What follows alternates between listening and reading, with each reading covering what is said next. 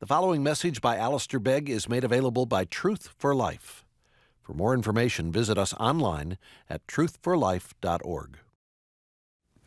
Now, if you would, please turn with me to the second last book of the Bible, to Jude, and follow along as I read from Jude, verse 17 to verse 25.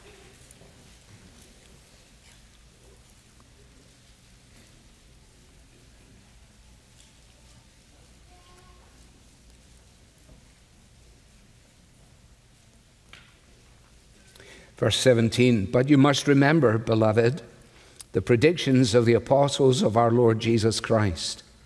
They said to you, in the last time there will be scoffers following their own ungodly passions. It is these who cause divisions, worldly people devoid of the Spirit. But you, beloved, building yourselves up in your most holy faith and praying in the Holy Spirit, keep yourselves in the love of God, waiting for the mercy of our Lord Jesus Christ that leads to eternal life. And have mercy on those who doubt. Save others by snatching them out of the fire. To others show mercy with fear, hating even the garment stained by the flesh. Now, to him who is able to keep you from stumbling and to present you blameless before the presence of his glory with great joy. To the only God, our Savior, through Jesus Christ our Lord, be glory, majesty, dominion, and authority before all time, and now and forever. Amen." Jude has spent the greater part of this letter urging his readers to contend for the faith. That is what they need to be doing, he says, because of certain people who have crept into their fellowships, crept in unannounced, unheralded, and yet doing despite to the truth of the gospel. He then goes on from about verse 5 all the way through to verse 19 to explain just why this is such a pressing problem. And we've seen how he quotes from the Old Testament times, and he quotes from extra-biblical sources, and doing so, he applies them directly to those to whom he writes. And although we are reading this so many, many years beyond the lives of the initial readers, what we've been discovering as we have read it is just how apropos it is through the experiences of our day. And indeed, we ought not to be surprised, because a reading of church history makes it clear that almost with every great advance for the sake of truth and the gospel, there have been those who have sought to undermine it, and often in a way that is duplicitous, in a way that is secretive, in a way that might be unnoticed, were it not for the fact that God has sent his prophets and his teachers of the Bible to alert God's people to what it is they're facing.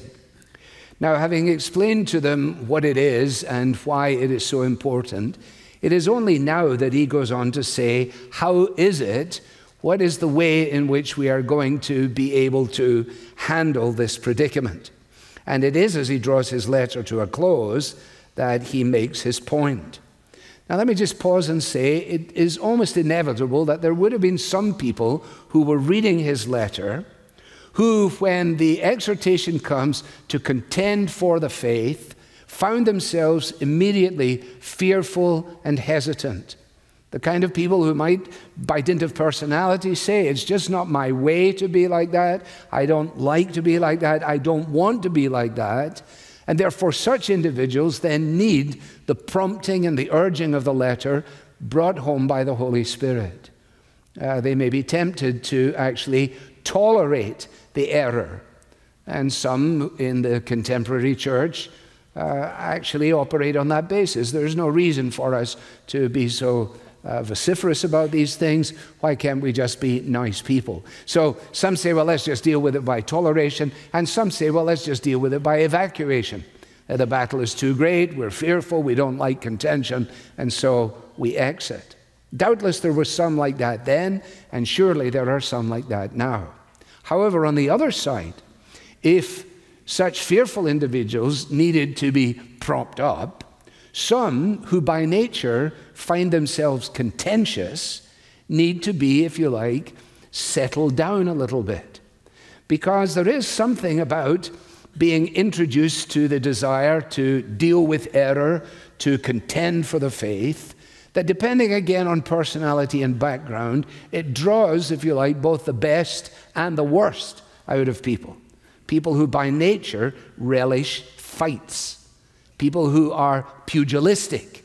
People who are pugnacious. People who just like arguing. And so if you have that as your sort of MO, then you need to temper that. And if you can't temper it yourself, say to the person next to you, could you please help me with this?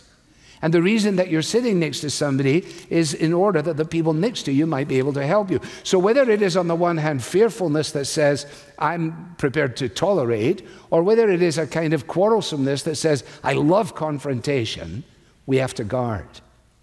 The great danger, probably the greater danger for us here, is the danger of the latter, not the former.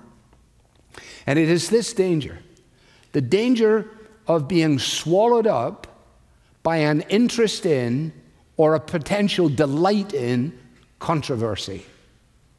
Of finding ourselves saying, I love to find out on the internet who's going wrong, what's going wrong, who's saying whatever it is. We need to be reminded that the invitation, the exhortation to contend is not, you will notice in the text, to contend against, but to contend for.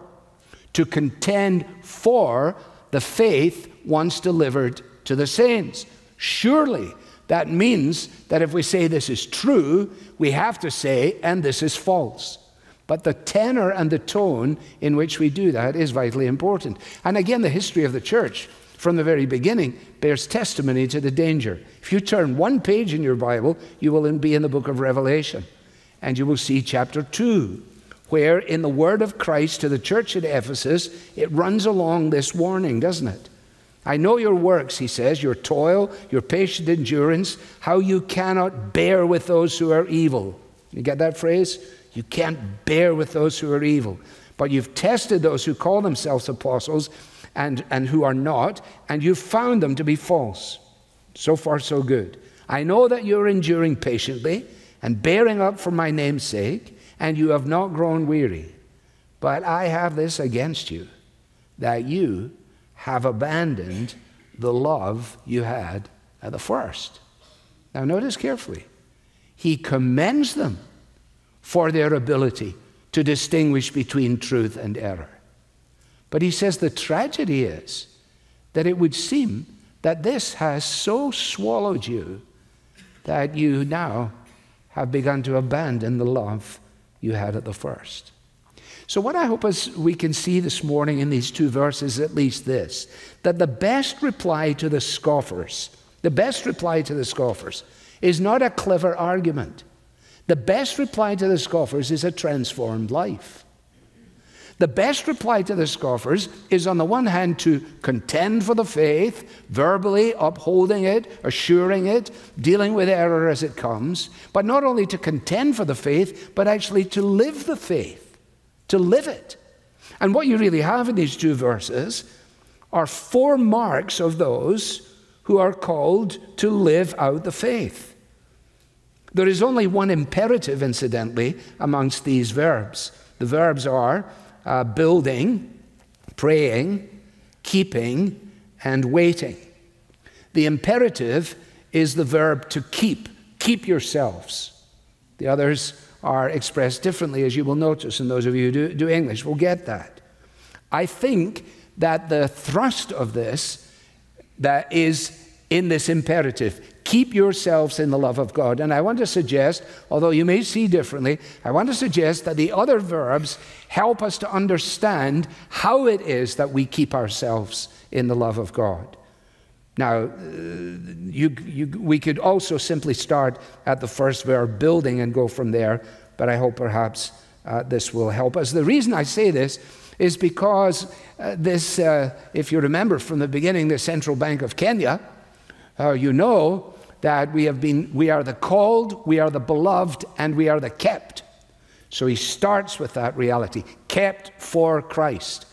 We will eventually, in another couple of weeks, get to verses 24 and 25, where he says, he is the one who is able to keep you from falling.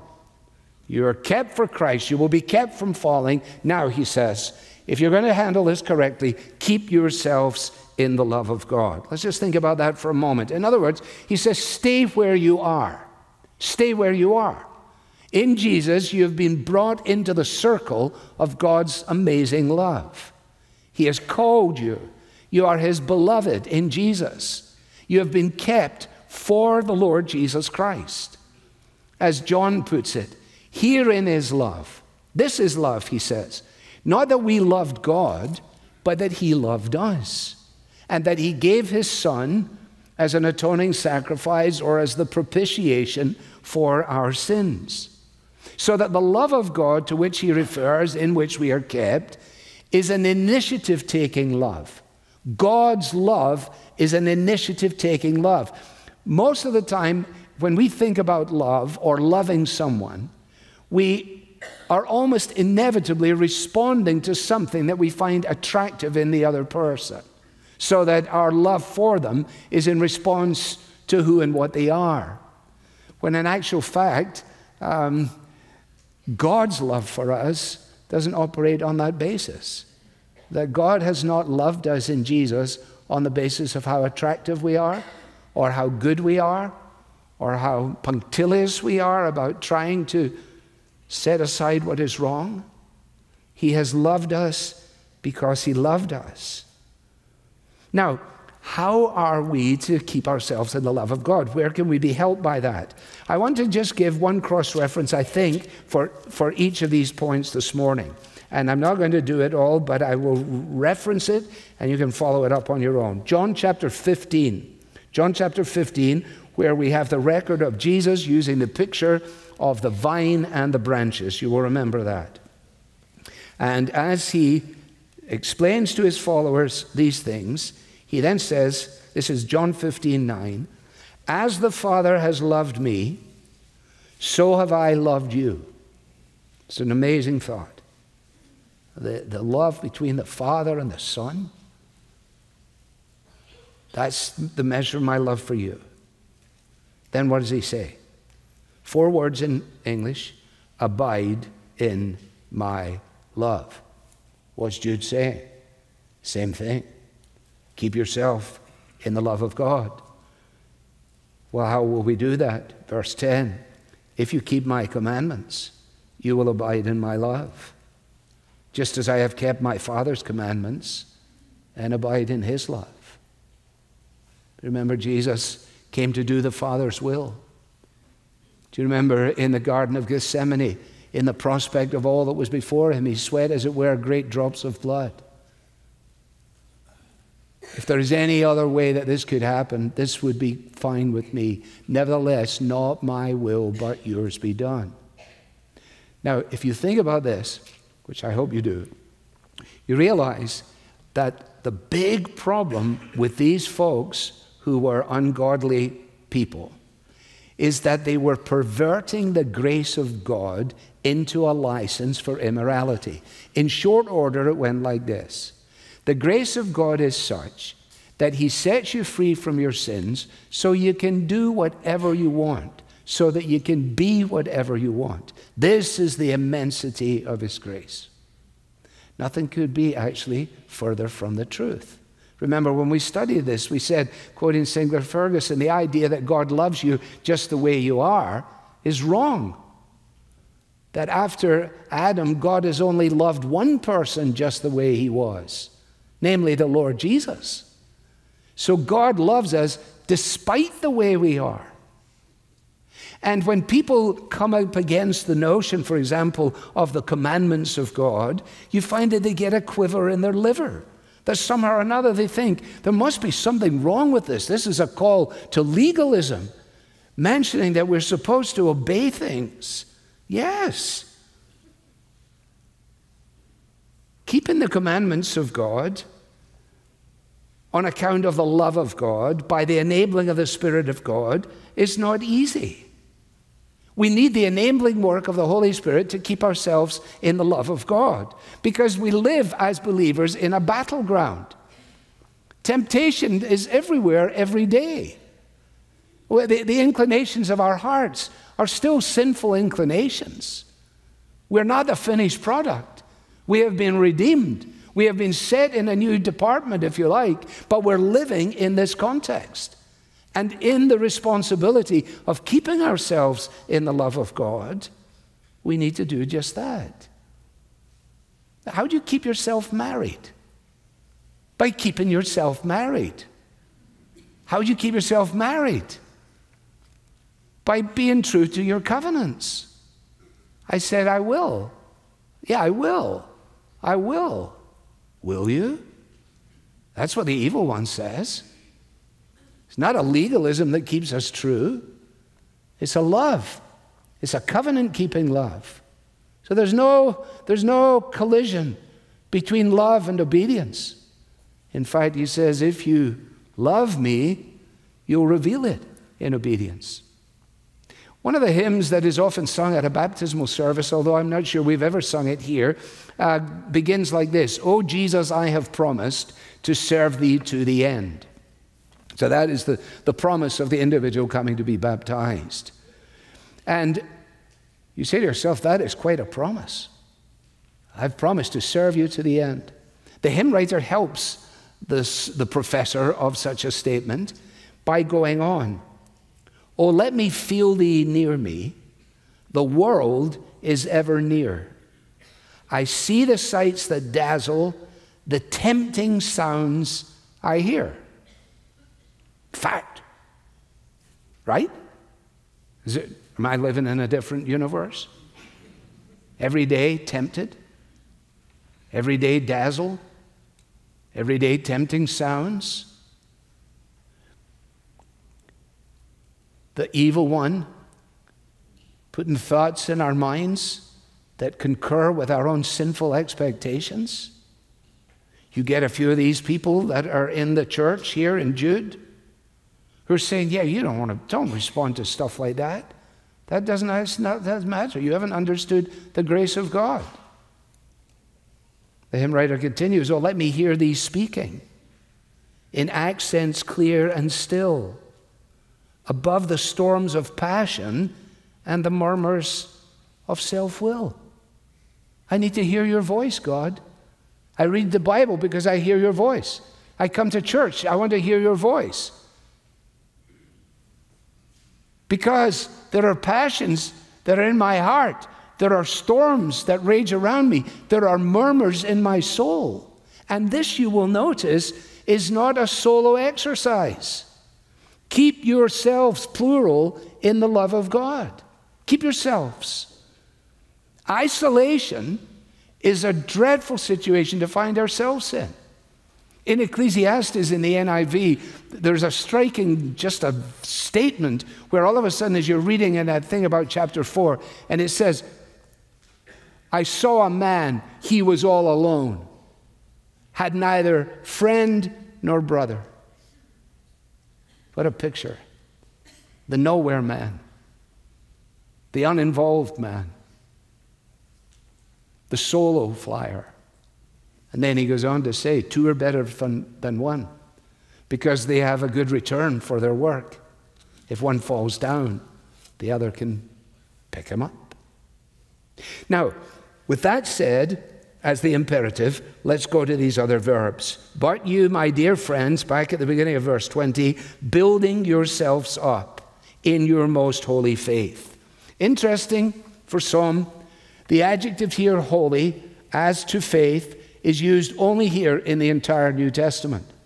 I'm glad of that because I think it helps us understand that what Jude is referencing here is not a subjective faith. He's not saying your faith, your own personal response to Jesus. No, he's already set the scene for that by saying, I want to earnestly urge you to contend for the faith once delivered to the saints. In other words, to the doctrine which has underpinned the development of God's people throughout the ages. Now, I said I'd only give one cross-reference, and so I will. Ephesians chapter 2. Ephesians chapter 2. If you turn to it, it will help you. If you think you know it, you're probably wrong. Ephesians chapter 2. There's nothing better than the sound of rustling pages to a preacher. Ephesians 2:19. So then you're no longer strangers and aliens, but you're fellow citizens with the saints and members of the household of God. You're not on your own. Built on the foundation of the apostles and prophets, Christ Jesus himself being the cornerstone, in whom the whole structure being joined together grows into a holy temple in the Lord. In him, in Jesus, you also are being built together into a dwelling place for God by the Spirit. What's the point? Building ourselves up is a corporate reality, and it is also a lifelong reality. It's not that you can attend a course which is called Building Yourself Up in Your Holy Faith. It's a 4-week course, you finish that and you move on. No, it goes on for all of our lives. Jesus told his followers, I'm going away, the Holy Spirit will come, he will lead you into all truth. When he leads you into all truth, then what I want you to do is teach that truth. They taught it, it was written down, it was left for us, and now we have it. And so when we go back through the pages of the New Testament, what do we discover? We discover that Peter and John and the rest were doing exactly what Jesus said. What? Grounding those who profess faith in Jesus in the truth. So, for example, in Acts chapter 2, when Peter preaches on the day of Pentecost and thousands of people are converted, and they ask the question, what shall we do? He says, repent and be baptized for the remission of your sins, and you will receive the gift of the Holy Spirit. And so that takes place, the big baptismal service, and then Luke immediately tells us at the end of Acts 2, and they devoted themselves to the apostles' teaching, or to the apostles' doctrine. In other words, they devoted themselves to the truth that had now been delivered to the saints. And that is why, incidentally, the regular exposition of the Bible and the application of the Word of God is central if you want to be building yourself up in your faith. You can't build yourself up in your faith apart from the means that God has provided for doing that. This is how it's done, he says. This is the reason why, as you read all the way through the Bible, God is saying to his servants, whether it's Moses or Joshua or any of the prophets, assemble my people, he says, assemble my people that they might hear my word. Might hear my word. It's mutual edification. It's mutual correction. It's mutual consolation. It's mutual encouragement. You see, how are you going to be working this stuff out? How am I going to work this stuff out on my own? I can't on my own. I need you. You need me. Really? Absolutely. I mean, who looks after me? You look after me. Oh, yes, you do. The writer to the Hebrews says, take care, brothers and sisters, lest there be in any of you a sinful, unbelieving heart, leading you to fall away from the living God. He says, look out, take care, be alert. The natural temptation will be declension. So we are on the lookout in a wonderful way, not in a negative way. I've been reading this book, this week, a book called Pride, which is about the identity of self-worship. It's a very helpful book by a fellow in York. And in the course of the book, actually towards the end, he gets on this very subject, and he said some things which I found amazingly helpful and challenging. He says, we assemble to meet with God, and we are called to worship God together. He says there is no display of true humanity greater than a church at worship on the Lord's day. That's a statement, isn't it? There is no greater display of true humanity than a church at worship on the Lord's day. Why? Well, what is the chief end of man? To glorify God and enjoy Him forever. So when you put together individuals who have committed themselves to that objective, who have lived their life through the week and have now come together, united in their shared conviction that we worship Almighty God, we listen for God's word, and we declare His glory. Here is humanity at its best. The world goes by, has got no notion of this. They don't know this because they don't know Jesus. That's why we're called to go and tell them about Jesus. He says, actually, a human life is only what it should be if it is a life centered on serving and adoring God, while we are assembled as the body of Christ. And here is his most striking statement of all. If you want not only to know, but to be your true self, if you want not only to know your true self, but to be your true self, then you need to go to church. You ever thought about it that way? Where is the true expression of humanity? It's not at the Super Bowl. It's not in athletics. It's not in a university campus. It's in the assembling of God's people. Why else would the whole thing be moving to one great assembly?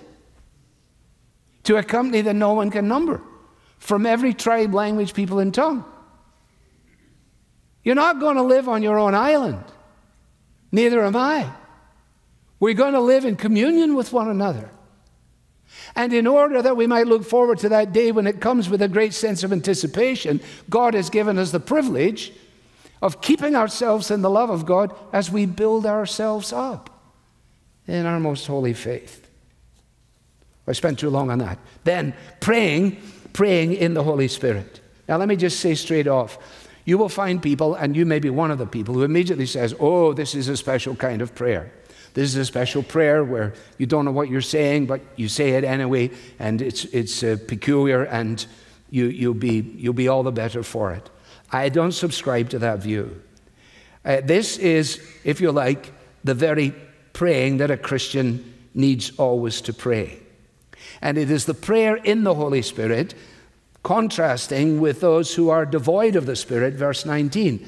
These are the people who are perhaps telling you, this is the way to really make progress in the Christian life. But he says they are actually devoid of the Spirit, and anyone who doesn't have the Spirit of Christ doesn't belong to Him. Cross-reference for praying in the Spirit would be Romans chapter 8. And you can read this again for your benefit. Romans 8 and verse 14, for all who are led by the Spirit of God are sons and daughters of God. For you did not receive the spirit of slavery to fall back into fear, but you have received the spirit of adoption as sons, by whom we cry, Abba, Father. You see this juxtaposition between building and praying? Praying in the Holy Spirit, enabled by the Holy Spirit, praying in line with the Holy Spirit. Paul goes on later in Romans 8, doesn't he, to make clear that we don't know how to pray very often. We don't know how to pray as we ought, verse 26. But our prayers are an expression of dependence upon God. And so we pray with one another, and we pray for one another. And there's a reason why we would pray for 6 weeks about this issue. Praying in the Holy Spirit. Praying an expression of our dependence upon God. And praying for one another. Praying, as Paul says in Ephesians 6, at all times in the Spirit with all prayer and supplication, and in the awareness that the Spirit Himself intercedes for us with groans that we can't even utter. I think we need to pay careful attention to this notion of building and praying, given that they're put together. You see, again, all of this we're able to do on our own, but we're not best on our own. None of us are best on our own. You see, it is when we're prepared to be honest with one another about the fact that we are seeking to keep ourselves in the love of God and building ourselves up in the most holy faith, that we find out from one another that we're not the only person that ever what? Well, people say, well, I thought I was the only one who ever felt that way. And then you talk to somebody and say, oh no, I've often felt like that. Or, I thought I was the only one that ever did such a horrible thing as that. And people say, no, I've done that, or I've done worse than that. Or, I thought I was the only person that failed to grasp what he was saying. And people say, oh no, none of us can grasp what he's saying. We're together. We're together on that. Building, praying, and finally waiting. Waiting for the mercy of our Lord Jesus Christ. But surely we began with the mercy of the Lord Jesus. Yes, in fact, we did. Peter begins his letter in that exact way. Blessed be the God and Father of our Lord Jesus Christ. According to his great mercy, he has caused us to be born again to a living hope through the resurrection of Jesus Christ from the dead. What we have here is just an indication of what runs through the Bible, and that is that our Christian lives have a now and a not yet dimension to them. A now and a not yet dimension. Best cross-reference, I think, is probably 1 John and chapter 3, and so I'll read it. See what kind of love the Father has given to us, that we should be called the children of God, and so we are. Present tense, presently. The reason why the world does not know us is that it did not know him. I just referenced that. Beloved, we are God's children now, and what we will be has not yet appeared. But we know that when he appears, we shall be like him, because we shall see him as he is. And everyone who thus hopes in him purifies himself as he is pure. So the reality of being in Christ, an account of his mercy, sends us out into the journey of life where we wrestle not against flesh and blood, but against spiritual wickedness in the heavenly places. And in this whole process, as we recognize the challenges that are within us and the challenges that are around us, we are heeding the exhortation of the Word of God. Keep yourselves in the love of God, building yourselves up in the holy faith, praying in the Holy Spirit, and waiting for the mercy of the Lord Jesus when on that day you are welcomed into his eternal glory. One of the things that the evil one has done an amazing job on is trying to cause people who are seeking to follow Jesus to lose confidence in the beginning and the end of the whole story. A complete loss of confidence in the idea that there is a creator God, that we were personally made for his glory, in his love, and getting us to give up on the notion that there is a Savior in heaven who is awaiting our arrival. And so both these things have to be affirmed if we're going to contend for the faith once delivered to the saints, that God created the world, that God has provided in Jesus a Savior for sin, that that Savior has ascended into heaven, and from there we await the one who will come. I'm grateful, as you know, for all the songs that have been taught to me throughout my years. People think I should have my own hymn book, just with all the silly songs. They're not all silly, but I don't think there's any validity to that. But as I finished up my talk this week in preparation, I was way back in my Bible class on Sunday afternoons in suburban Glasgow. As I've told you before, my parents thought it would be a good idea if I went to church in the morning, went to church in the evening, sang in the junior choir in the late afternoon, and since there was a space in the day, why not go to a Bible class? And so that's where I went. 2 o'clock on a Sunday afternoon, there I was, in amidst all these boys. My teacher, my leader, was a business guy, Norman Walker. Big man, tall, handsome, and sincerely committed to seeing our lives moved in the direction of godliness. And he couldn't sing worth a lick, but he liked to lead the songs, and we had a songbook, and one of his favorites goes like this. Incidentally, he used to do this. It didn't. I don't know what it did something for him, but it didn't do anything for anybody else. You know, it wasn't like you went whoa, and he just did it.